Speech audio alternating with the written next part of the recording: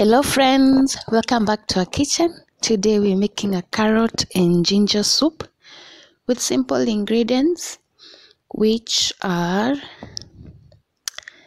so here we have carrots. We will wash them very well and chop. Here we have a thumb size of ginger, which we'll peel and grate. We have one white onion, which we'll peel and slice. We have a few cloves of garlic. They are small cloves of garlic. Here we have cumin and Himalayan salt. So it's a matter of preparing all this. The carrots. Here I have my sufuria, which I'll use in cooking. So here we go. We have prepared them already, grated the garlic and the ginger. This is like 2 tablespoons. I have onion and carrots, and yes, our seasoning. So I'll be pouring a small amount of oil. I've already added the onions, the ginger and the garlic. I'm using oil because carrots are rich in vitamin A, and vitamin A is fat soluble, so that's why it's optional. You can choose not to. You can choose to use coconut cream instead, or cashew milk, or cashew cream. So I'll be sauteing this for 2 minutes till they have begun cooking and become translucent. And here, as you can see, that has happened. Next, I'll be adding my carrots. Once I've added the carrots, we'll add water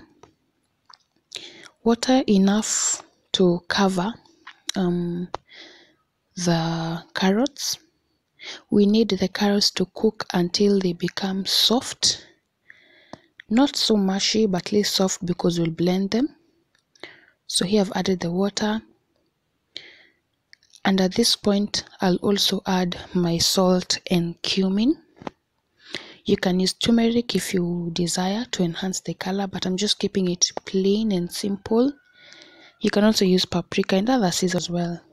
So I'm covering this, and I'll give it like 10 to 15 minutes for it to come to a boil and to soften the carrots.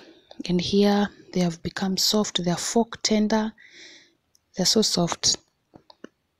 All we'll do, we'll now put out the fire and sieve. Preserve this water, we'll need it. All I'm going to do is I'm going to process this. You can use a blender instead, and if you use the blender, just use it with the water you have used in boiling the carrots. So after processing this is how it came out.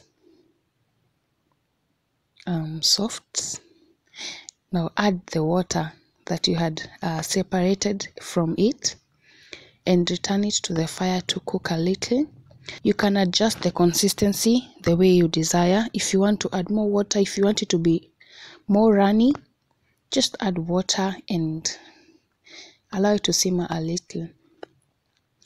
So that's how we went about this, and just for 2 minutes and it was ready. And this is how it's looking. Very soft, very smooth. As I've said, you can adjust the liquids. If you like this recipe, please give it a thumbs up. Remember to eat to the glory of God. This is a good recipe for children. Bye.